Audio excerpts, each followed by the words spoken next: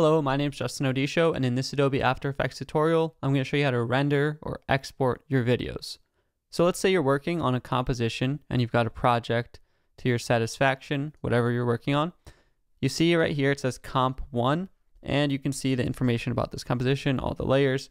And if you go to Composition, Add to Render Queue, this will open up your Render Queue tab, and it will add that composition.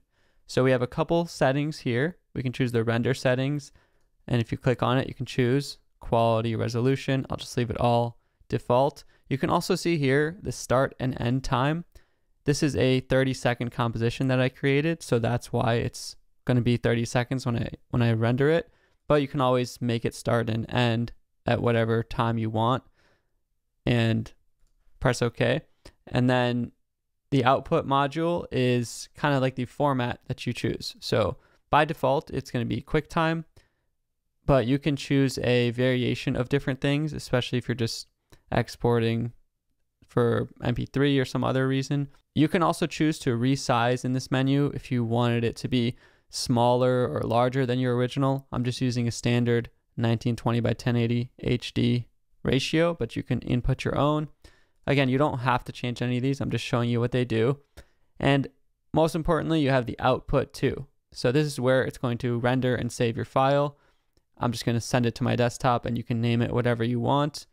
And once you have all the settings how you want, or leave them however you like, you can press render, and you'll see this blue bar start to fill up, and it'll render your video and your entire composition. And once it's done, it'll play a nice little chime sound effect to let you know that your render is finished.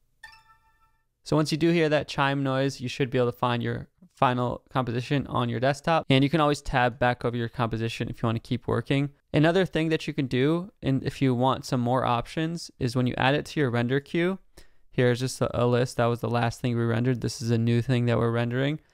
You can always queue it in Adobe Media Encoder, and this will actually send your composition to Adobe Media Encoder, which is a separate encoding program in the Creative Cloud suite.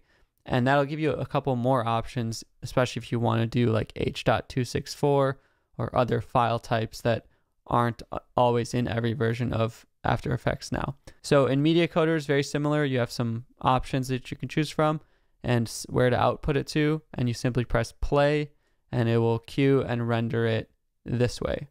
So that's a very basic introduction to get your projects rendered and exported in Adobe After Effects. If you enjoyed this tutorial, you can check out dozens of other After Effects tutorials in the playlist on my channel, and subscribe to stay tuned for all of my new videos.